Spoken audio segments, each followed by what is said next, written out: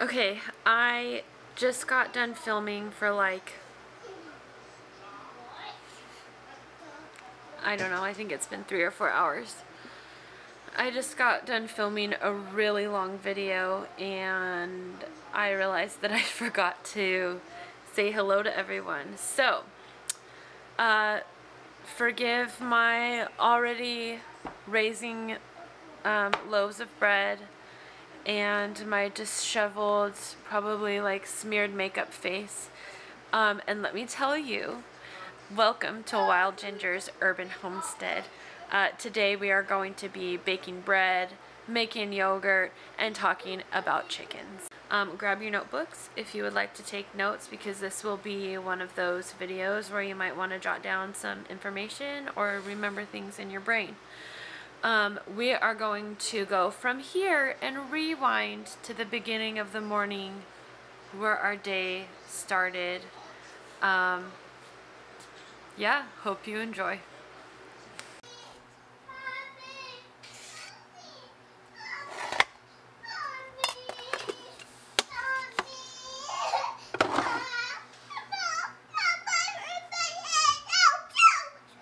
On what? Oh, can I kiss it? Okay. Okay, go get socks on. Okay. Problem solved. One of the things I am working on today is making yogurt. Now, if you haven't tried making yogurt before, find a recipe and do it. The recipe that I got from my mother-in-law is awesome. Now, I haven't mastered it like she has. She makes like the creamiest, tangiest yogurt, and mine is still getting there. Here is my sack of yogurt, and I just knot it up, and I actually, instead of tying it in a knot, I just hook it through this string and hang it from my cabinet door, and all of the whey drips down.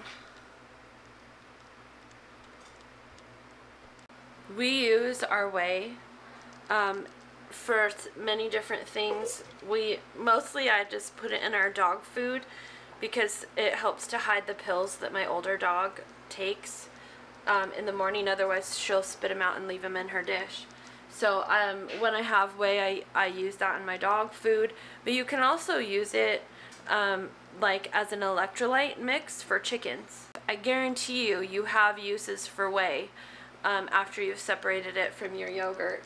I also, one of the reasons I wanted to show it to you is that making your own yogurt at home is a frugal thing to do.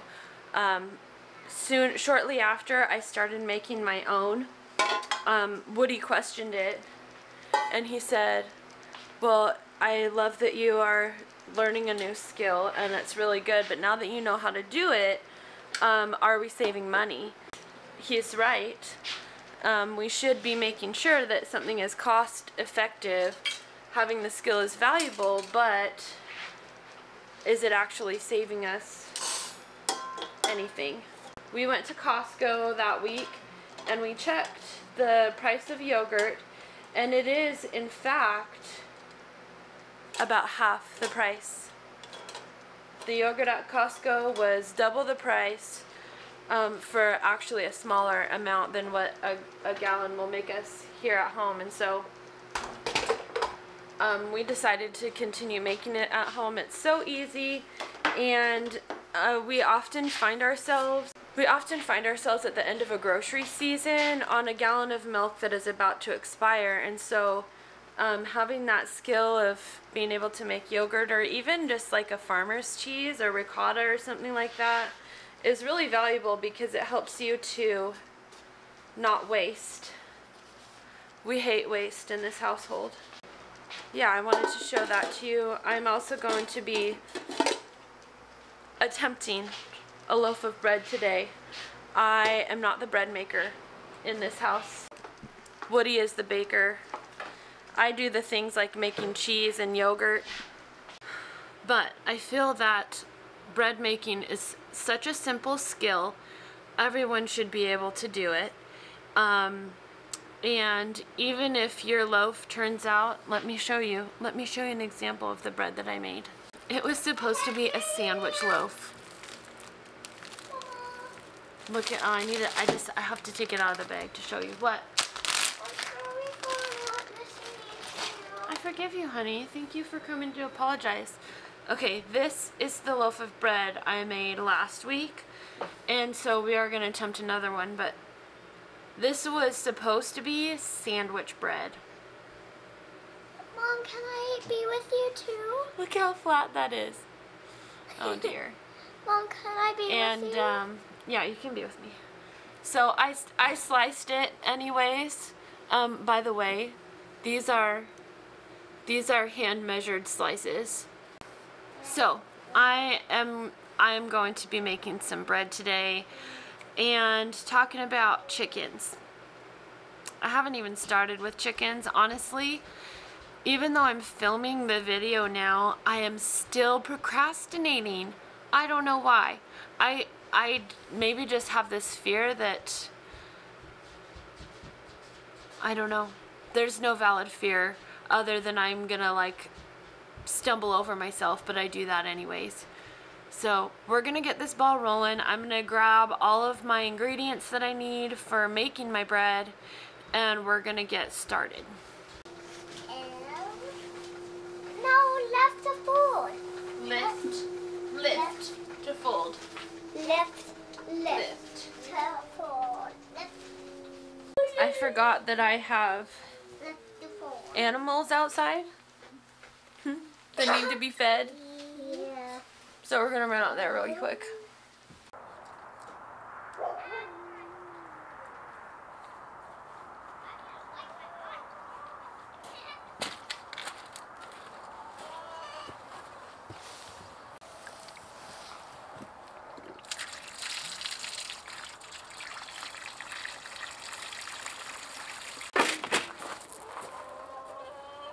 Hey Ronan!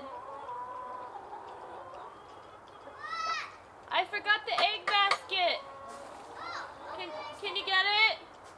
It's on top of the dryer.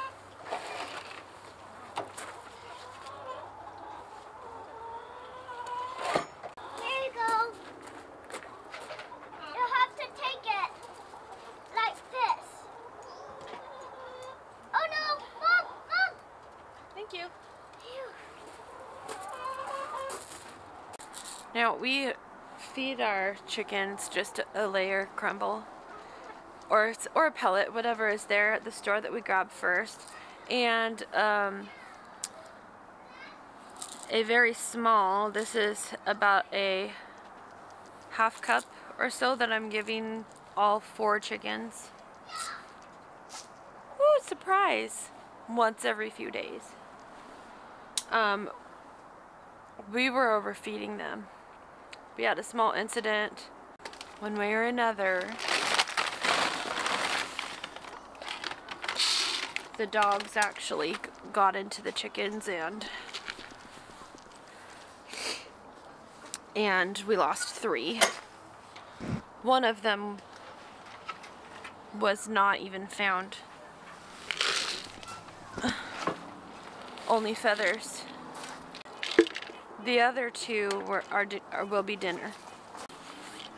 Unfortunately, it was 2 of my favorite chickens. And don't we know this is how it goes? In preparing chicken dinner, we discovered that we've been overfeeding our flock. Like, massively overfeeding our flock.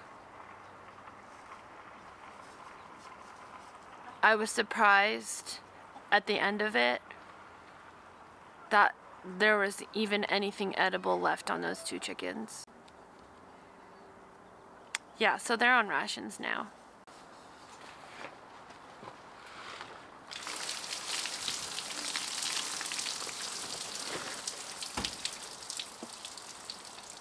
Okay, so on to our lesson now as I am preparing to make bread.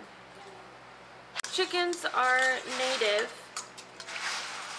at least history tells us, native to the jungles of Asia. if you've seen these wild birds, you'll know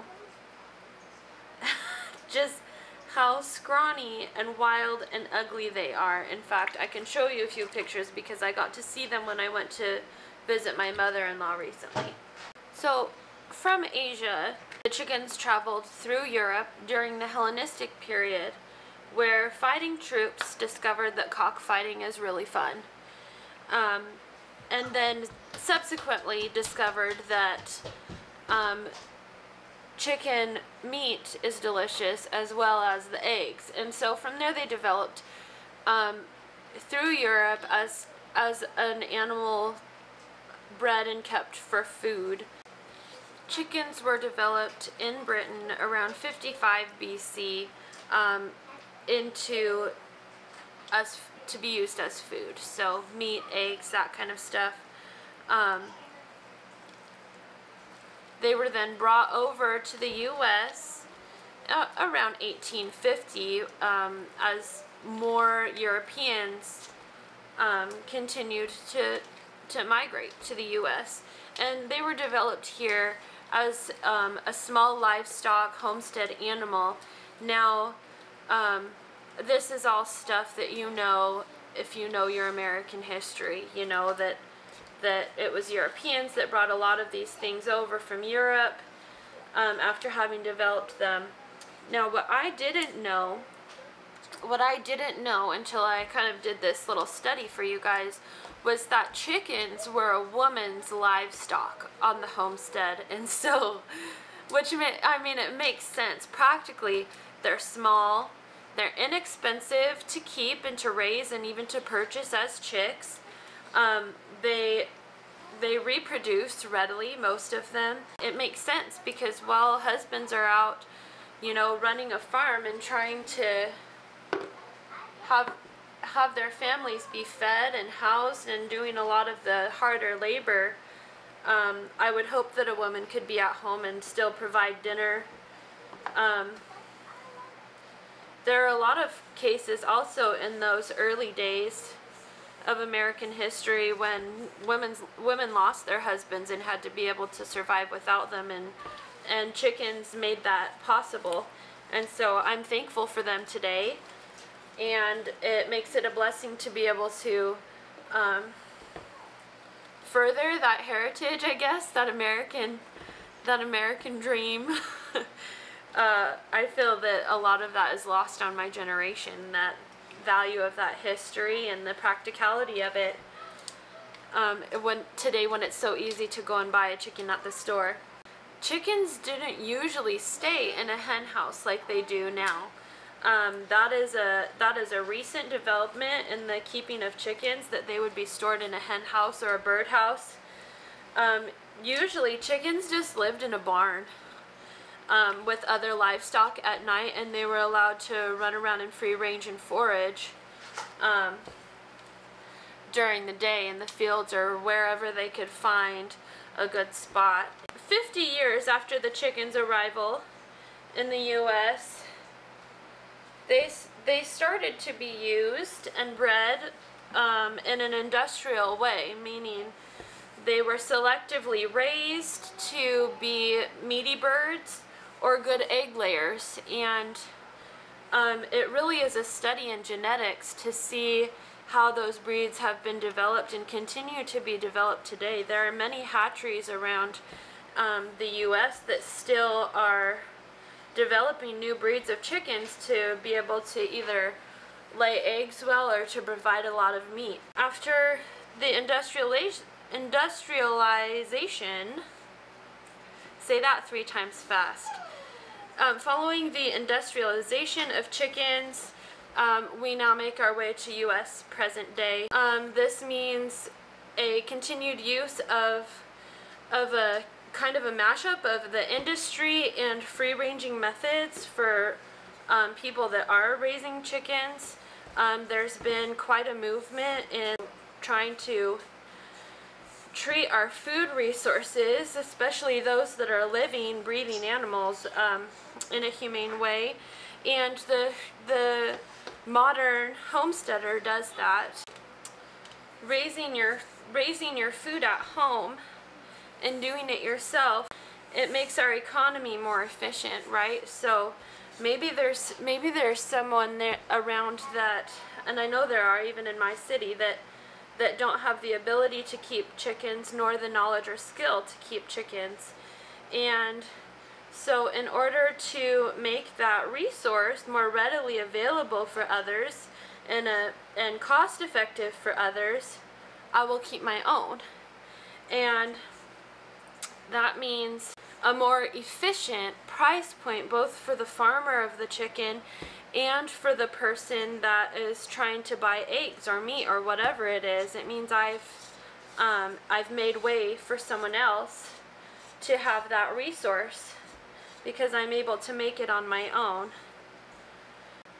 Okay, so now that I've kind of discussed at quite length the history of chickens and kind of their role in the development of American farming and homesteading, we'll talk about some of the different classes and varieties of chickens that are available today, kind of what those different types of chickens have developed into. And so the first that I want to hit is the American class. Now these are, for example, Jersey Giants, New Hampshires, Plymouth Rocks, Rhode Island Reds, and Wyandottes. These are some of the favorite chicken breeds of American homesteaders to this day. Reason being, they're excellent dual-purpose birds, which means that if fed the proper diet, they can either be meat or egg-laying birds. And not only this, but they tend to be pretty good foragers, pretty good mothers, and cold hardy. All of the United States are in North America, and so having a cold hardy bird is something that is necessary. Even in some of the southern states, you tend to get cooler weather in the winter, and so having a bird that can kind of straddle that line of super hot and super cold is excellent. I've really appreciated having the heritage breeds on our homestead. The second class of birds is Asiatic or Asian. Also heavy dual-purpose birds. These are the ones that you'll often see with feathered legs. They're typically brown egg layers, also broody, good mamas, and friendly, among which are Brahmas, Cochins, and Langshan's. Third category we have is continental, the continental class, and most of these birds were developed in Belgium, France, and the Netherlands. They tend to be more energetic. They are less likely to be broody, which means to sit on eggs and hatch them and raise chicks. They're less likely to do that. They're a lot more active. They're really not pets. They don't want to be held. They're going to be evasive and just not as interested in making friends. Among these will be Houdans, Faverolles, Morans, Polish, and Welsh Summers. You'll notice some of the French names on that list. The fourth class I have is English. So these are developed in the UK as well as Australia. These are broody, noisy, active, and they need to free range. They are not some that you can keep in a little coop and think that they'll be alright. They won't be happy and they'll probably suffer. Examples of the English class are Australorp, Cornish, not to be confused with Cornish meat chickens. They're the Cornish cross. Orpingtons, and the Sussex. Our fifth class is Mediterranean, which were developed in Italy and Spain, the regions around the Mediterranean Sea. Now these are exceptional at foraging, predator alert, and examples would be Ancona, Andalusian, and Leghorn. Now, I can appreciate a chicken that will alert at a predator. My flock is quiet, which explains why my dogs were able to get a hold of them the other days. They were so quiet, I didn't even know until a chicken was right at my door, and she clucked so quietly I didn't even realize it was a chicken at first. Having some kind of livestock guardian, even if it is just another chicken, will be invaluable.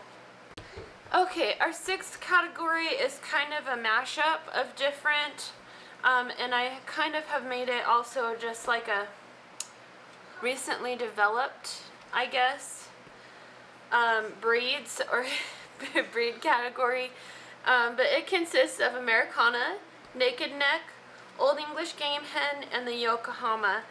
There are other birds like this. These are just a few that I stuck on my list. Now, like I said, chickens are a species that is still being developed, domesticated for the homestead and for other purposes, and you can kind of see that happening, you know, just on the homestead and in hatcheries. And anybody that has chickens, you're going to be, every time you purchase a day-old chick, you put in your vote on what you like, and the people that are responsible for developing those chicken breeds are going to notice that, they're going to see a need, and they're going to want to fill it. And so be vocal about what you like or what you don't like, or even what you're looking for in a chicken, and, you know, help that species to be developed even further. Now that we've discussed the history and some of the regional developments of chicken, we're going to kind of zero in on the homesteading or production chicken. The first being a meat chicken, or a broiler, as they're often called. Now, these chickens are developed to be fast growing, reaching their butcher weight within about 5 weeks is ideal. Some can be more. Common meat bird varieties are the Cornish cross, which is actually at the top of the list for most people. They are able to give you the highest amount of production for the lowest cost, which is why a lot of chicken farmers use them when they're raising chickens for meat. Others on that list would be the Red Ranger or the Freedom Ranger. That's the same thing with two different names.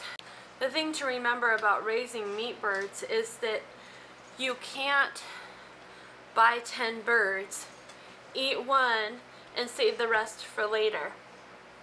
Because like any animal, if you're familiar with hunting or raising any kind of livestock, the younger the better, right? And so you need to take that into consideration too, is that meat chickens don't just get to stay around forever. They live about 4 or 5 weeks, and then they go to freezer camp, and they live in your freezer until dinner time.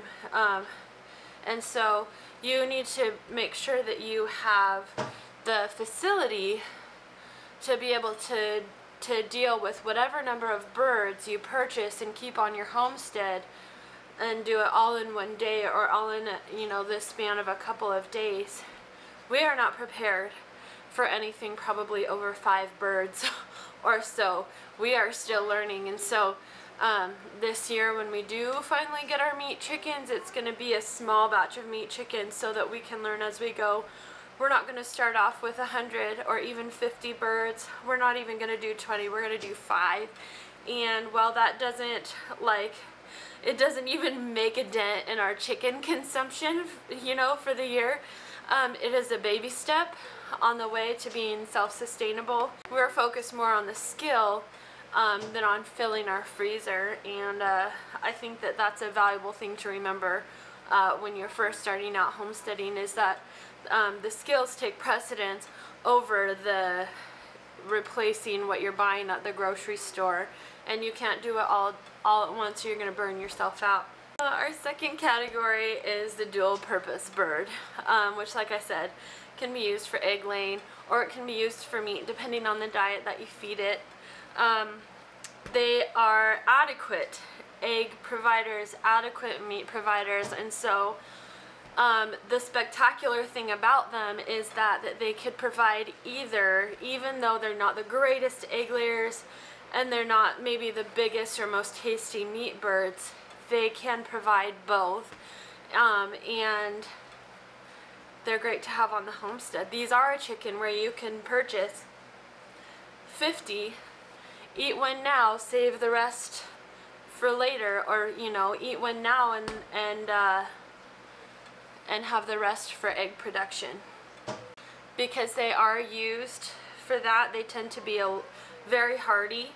I don't know a farmer that's going to have a livestock animal on his farm that doesn't produce anything, and so, or that isn't going to be able to weather out some adversity, and so I would expect dual-purpose chickens to be very hardy and very stout. Obviously, like I said, you want to feed the chicken the appropriate diet for its duty.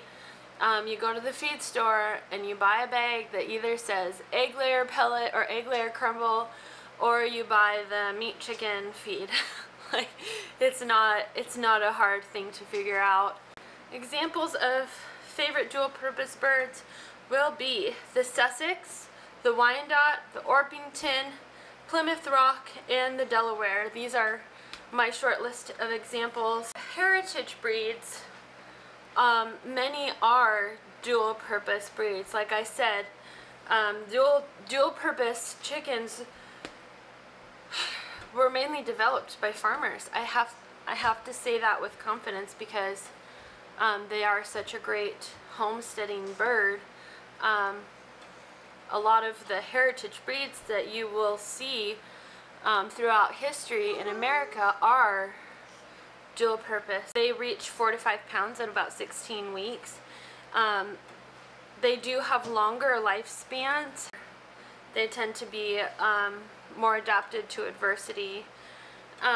Examples of the heritage breeds will be Ancona, Andalusian, Brahma, Australorp, and Orpington. Category 4 of production and homestead chickens, we have egg layers. Now, out of this selection, right, out of the best egg layers, your chickens are going to be providing 150 to 300 eggs yearly over the course of 2 to 3 years. So once a chicken reaches about the age of 2 or 3, it's not going to be producing as well. So egg production, it doesn't have only to do with the breed. There are breeds that are will more readily lay for you.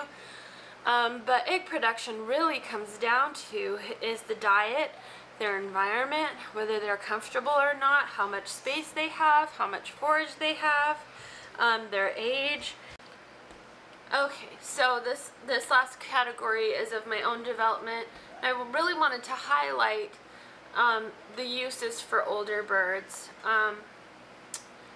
because I think there is more value than people will maybe attribute to having an older chicken. So retired layers or meat chickens that maybe got past their prime, while they're still good for a nice chicken stew, especially if they're just hanging around and they're not really any use to you. But some can be useful, especially those that tend to be really good foragers, or really good mothers, really good brooders. You know, select a handful of those chickens out of your flock if you have a bigger flock, and let them stay around for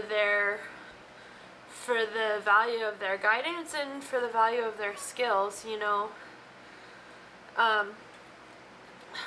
I labeled this category working flocks, right? So we're looking at the value of pest control, weed control, predator alert, manure and compost production. You know, the chickens are still going to be around and eating and producing manure, and not only that, but they're going to be able to help you turn your compost piles if you allow them access to that. You can keep some around as brood hens, so while they may not be laying, they can allow your other hens to lay by just taking over a flock of chicks, you know, and letting them raise them, because they're going to be a lot better at alerting to predators, and they're going to be a lot better at finding food and foraging. They're going to have a lot of that skill. Why not let them bring up your younger your younger generation? Oh, I'm discussing chickens and their uses, and I just find so much wisdom and value for life in it, you know. And we're talking about chickens. They should all just be dinner, but you know, I was thinking on this, and well, it is nice to have a good stew hen for a good chicken soup or something like that. There is value in maturity, in having that maturity in your flock. Young hens tend to be really dumb. I just lost 3 to the dogs, and they could have just gone and hidden in their house and been safe and fine. And so, well, it broke my heart to lose a few of my favorite chickens. The ones I have now are my favorite because they're alive, because they survived the massacre that was a few days ago. And there's a reason for that, you know. We are on to the last section. I understand now why I was a little bit overwhelmed and procrastinating, and that is because this is a lot of information to be sharing. And now I kind of wish I had split it into 2 different videos, but as it is, it will be fine. Okay, so my last little study here is temperament and personality, and we're going to look at the different characteristics, I guess, of chickens. And so at the top we have friendliness, just as a little, you know, asterisk. Handle your chicks when they're young. Hold them, cuddle them, be friendly with them. If they know that you're their mother hen, they're going to be a lot more friendly with you and with other people, because they'll know they can trust humans. But some that are genetically given to friendliness are Silkies, the Sussex, Orpington, Rhode Island Red, Cochin, and Wyandotte. Now, a lot of these are on those other lists, right? A lot of these are on those other dual purpose, meat, egg layer, heritage breeds list, and I think that that's for a reason. I don't want to have chickens around my kids that are going to be mean and nasty, or that are just going to always run away. My kids want to be curious and to touch and hold and love on the chickens, and so I want some around that are going to be given to that. Second category is foragers or free rangers. Now, keep in mind, when you're selecting your chickens, especially for a flock that you intend to have foraging or free ranging at any time, which means outside of a protected run, there are aerial predators. And with that being said, just like with humans, the fattest ones are the hardest to kidnap. And so I appreciate having some fat birds in my flock. I appreciate having the heavy breeds, and not the tiny little twerpy ones.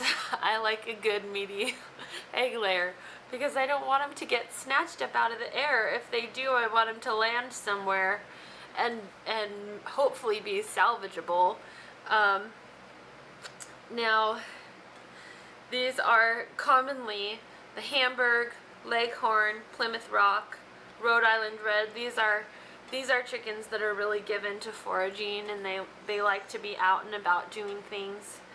But I guess as you're looking at this list of chickens that you might like to have in a foraging flock, consider the size, consider what kind of property you have. If you have plenty of places for chickens to hide, why not have some little twerpy ones? But you know, here at our place,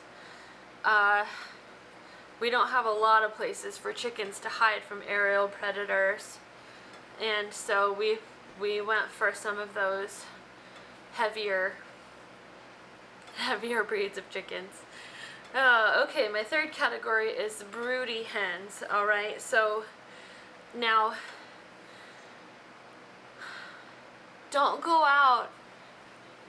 and seek out a broody hen unless you can have a rooster, right? I just feel like that's a really mean thing to do to a chicken, to purchase and own a chicken that really lives for for raising chicks and sitting on eggs. Like, some chickens will do it for a long time, and they can cause themselves a lot of health issues because of it, because when a chicken goes broody, they just sit on their nest, you know, incubating eggs. Whether they're fertilized or not, they're going to sit there and they're going to hatch those eggs, and so they end up having they can starve themselves, they can dehydrate themselves, they can really have a lot of health issues, and it's really a stressful time on a hen when they go broody. And without having fertilized eggs, you know, without having an end in sight, I feel that it's very cruel. I lost my recording. It only goes for a certain amount of time. So broody hens. I've had a few go broody in the last year, like a few, and I know that a lot of people will take their broody hens and separate them from the flock and put them into a kennel or some sort of area where they can't sit and nest. And you know, I just find that to be cruel. I think that that's not kind, and it's not the best way.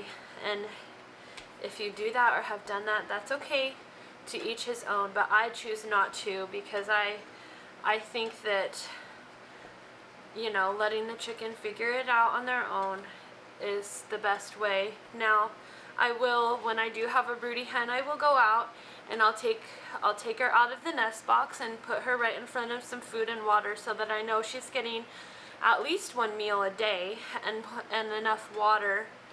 And then I just let her do her thing until she's done. And I've never had a chicken go broody for more than a couple weeks at a time. And I'm not going to be so fussy over a loss of eggs that I am concerned about breaking a chicken any sooner than that. Not to mention that when you separate a hen out of the flock, the pecking order has to be reestablished when they go back, and they can end up, you know, they've just had a few stressful days inside of a dog kennel in an environment that they're not familiar with, and now you're putting them back with a flock that thinks them dead.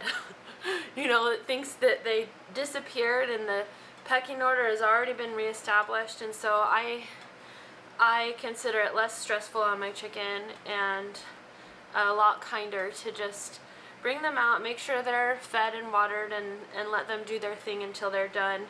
A lot of people will go and they'll either purchase day-old chicks, or they'll purchase some fertilized eggs and put them into a nest so a chicken can hatch them out and raise some young. I don't have the privilege of having a lot of space at my homestead, and so that's not an option for me to, you know, be able to just continue adding chicks endlessly to my property. I have to manage the numbers, and so I just wait until the chicken realizes that nothing has happened, and leaves the nest, and I just keep close monitoring on her. If you're on an urban homestead or a suburban homestead, maybe either avoid or know beforehand how you're going to manage these instances when a hen goes broody. But common breeds of chickens that will go broody are the Sussex, Cochin, Orpington, Brahma, Silky, and a Dominique. And you know, obviously none of these lists are complete. They're just a selection of breeds that I know of or that I've found in my researching for this video that were out there. Okay, so that is about the end. I do want to sum up our conversation here with a few details. Roosters. I have no rooster. You don't need roosters to have eggs.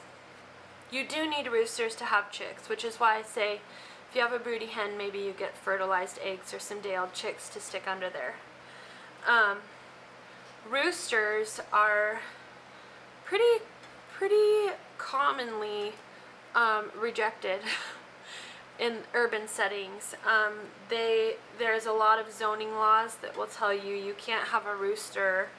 My zoning law, you know, for where I live, prohibits roosters in the city, and it actually limits me to how many chickens I can have also. And so just know that if you want a flock of backyard chickens, you can get just hens and not have any roosters. You can do that and still get eggs. Roosters tend to be hit and miss. A really good one will be an excellent livestock guardian for the rest of your flock. They will watch out for those hens. They will treat them kindly, and man, they're really good at keeping predators away and even for alerting to predators. However, if you do get a bad rooster, don't waste your time. Don't waste your time trying to break it. Just eat your soup. Just have your roast chicken and eat your chicken noodle soup and be done with it. I have heard horror stories of roosters harming children or chasing down their owners, not letting them into the coop to get eggs. Just don't mess with it. If you can't do it yourself, have someone come over and take care of your rooster, sell the rooster, whatever it is you have to do. Don't waste your time on a rooster that's even questionable. Hang around and find one that you know to be an excellent one that will look out for your girls. Okay, so my last thing I want to do is just look at the benefits. I want to discuss the benefits of having a chicken on the homestead. Obviously, they're small livestock, so children, women, old people, disabled people can pretty easily handle them and care for them without much of a problem. They're small in body and space requirements, so I keep mine in about a, what is it? I think it's like a 10 by 20. Does that sound right? 30 by 30 by 30 run, which is not much. You know, if I even lived on a smaller lot, I would probably have chickens now, knowing how much space they don't need. They're great for kids. The kids had to be watched. My kids were 3 and 4 when we got the chickens, and they had to be supervised with them when they were little babies, but now that they're older, my kids just love the chickens. They have so much fun feeding them. They have a lot of fun when they get to touch them or go feed them food scraps. They have a lot of fun with the chickens. So let's see, we were doing 2 sacks of feed a month, 2 bags of feed a month.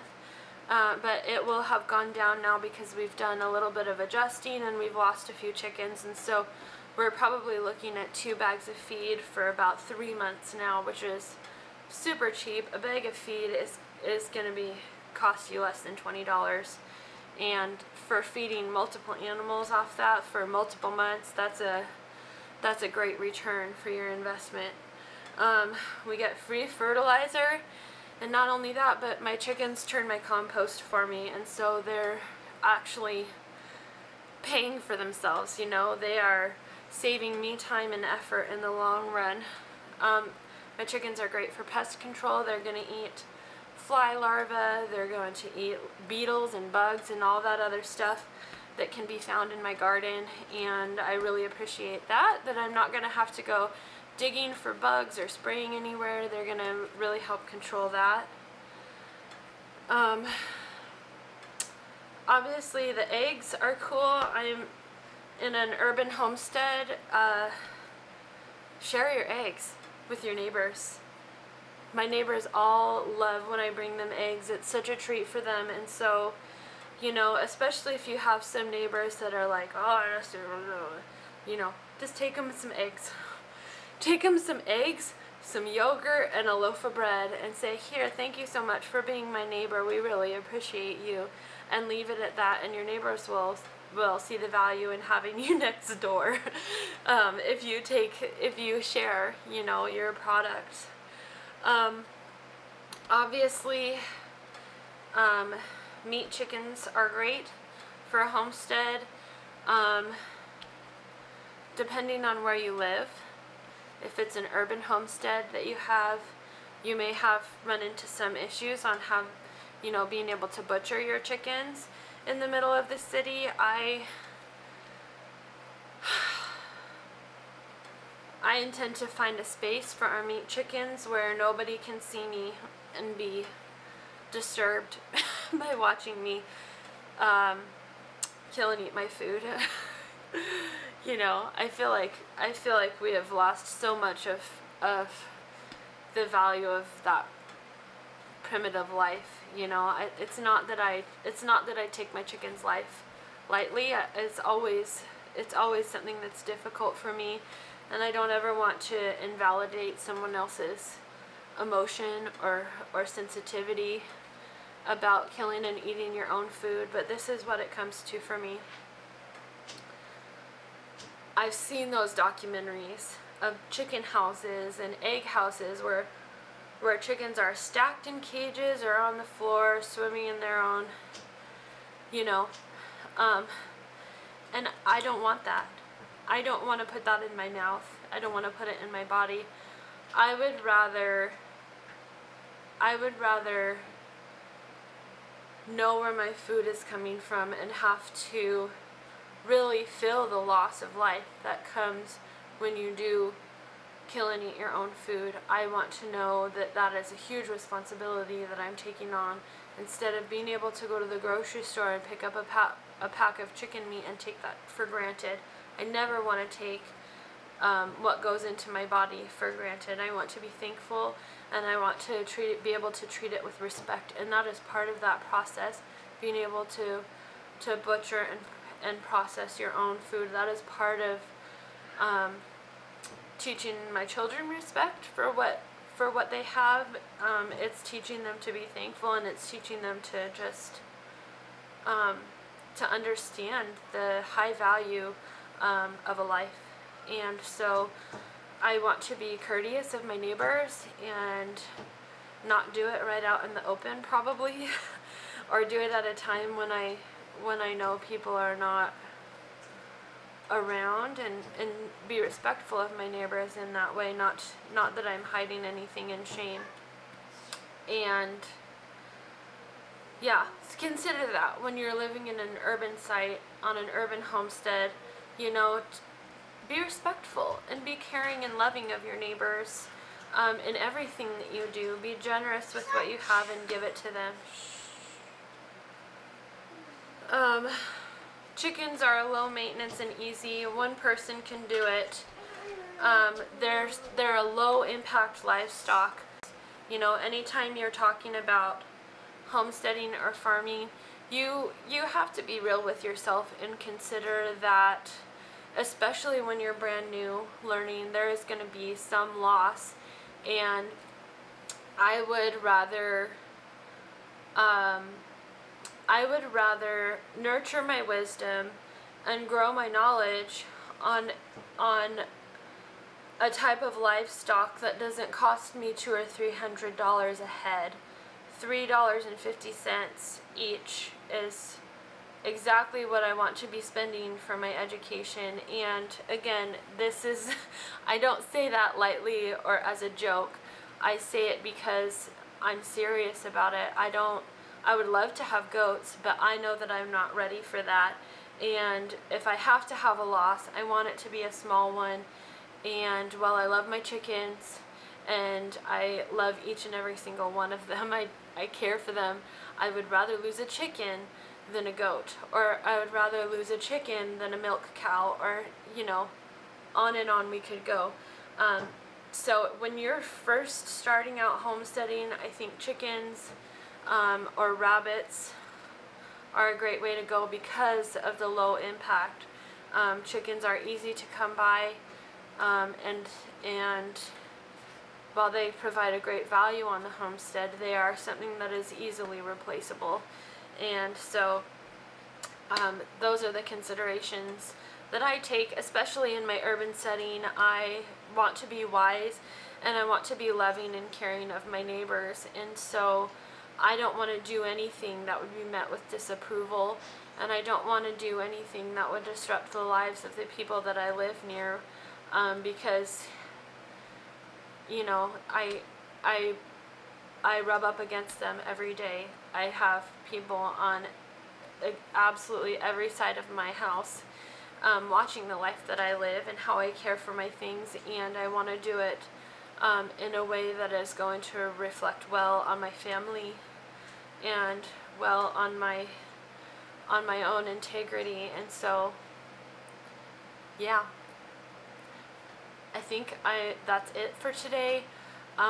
I know that was a little bit of a long-winded video, but I hope that you learned something. I hope that you enjoyed hanging out with me today. I am just about done with this ball of dough.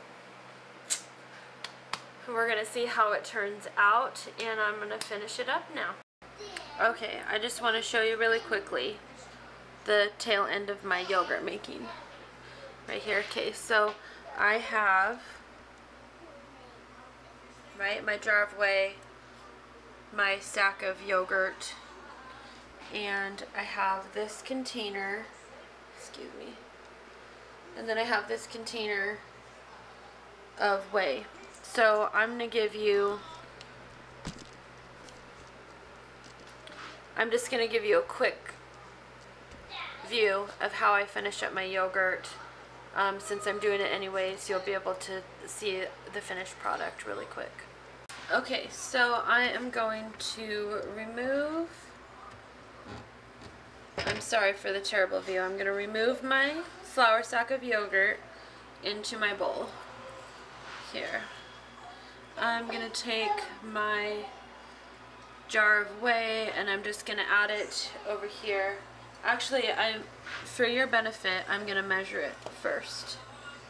I just changed my mind. Okay, so we're going to measure this and see how much whey I ended up with.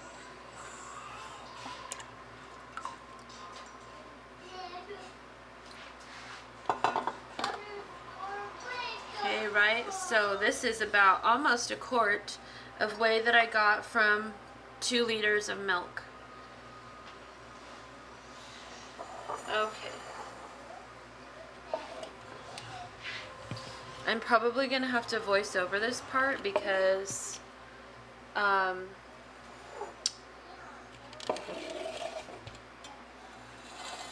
have Harry Potter going on in the background and have not the recording rights for it. So in we go. And this is all going to go into the dog's food probably, which is just my most convenient use of the whey, and that's fine.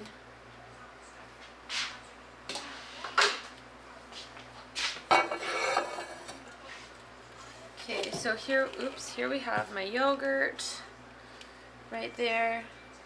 I'm going to take my string off. Should probably wash it. Open up my flour sack towel and we're going to see how this looks in here. So this has been hanging on my cupboard well, since we started doing chores this morning, so a few hours, long enough for the whey to stop dripping. I just kind of eyeball it and decide when I think it's had enough. But usually it's when the whey quits dripping. Now it should peel away from your flour sack towel pretty easily. Okay, so I'm trying to get this so you can see it, but I just don't have a good spot for my camera. So it should peel right off the towel. I'm gonna get these couple small spots of yogurt.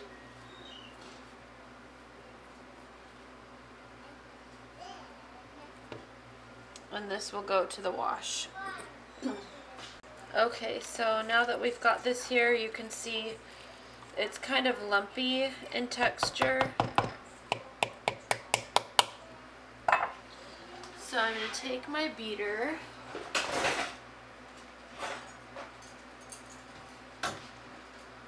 I'm going to take my beater and just give it a mix.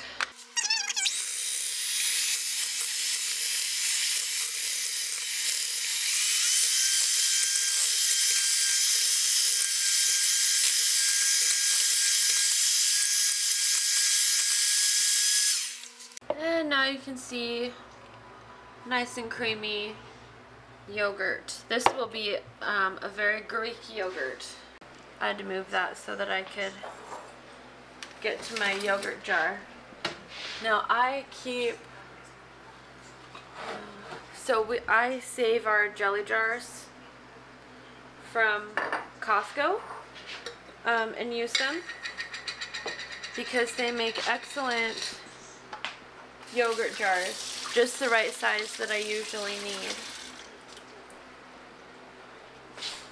I use my canning funnel here, and I'm going to just scoop my yogurt into my jar.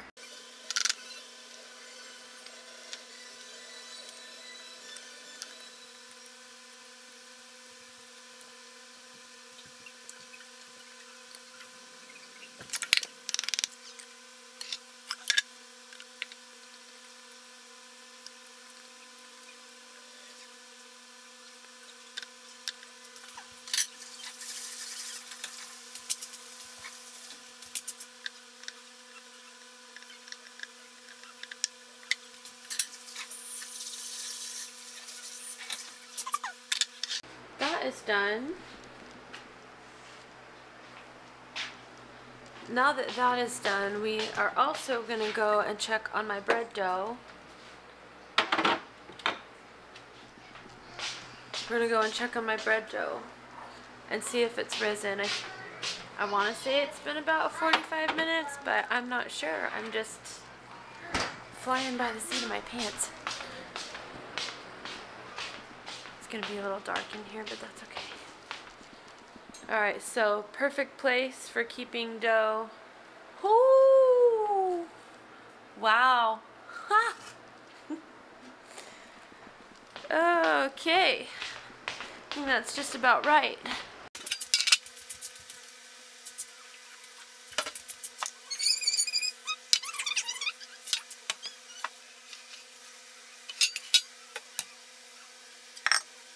So what I'm gonna do now with this dough is I'm going to knock it back, which means I'm just gonna give it a gentle kneading to get all the large air pockets out.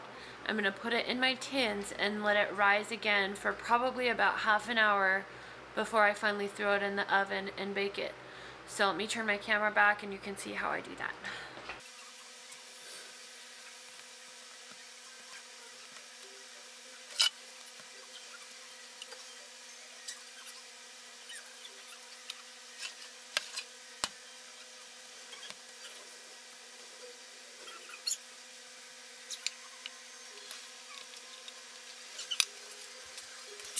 So my recipe says another 30 to 45 minutes for my second rise on my bread. I will link this recipe from the Brown Eyed Baker on my in my description box down below.